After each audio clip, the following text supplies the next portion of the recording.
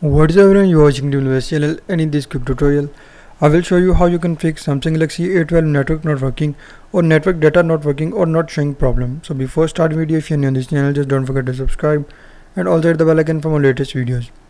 So if you are facing network not working or data not working problem in something like A12, so to fix the issue, first of all you just need to go to settings and then go to network settings and then follow every single step as I'm showing you in this video. Hope so this will fix your issue.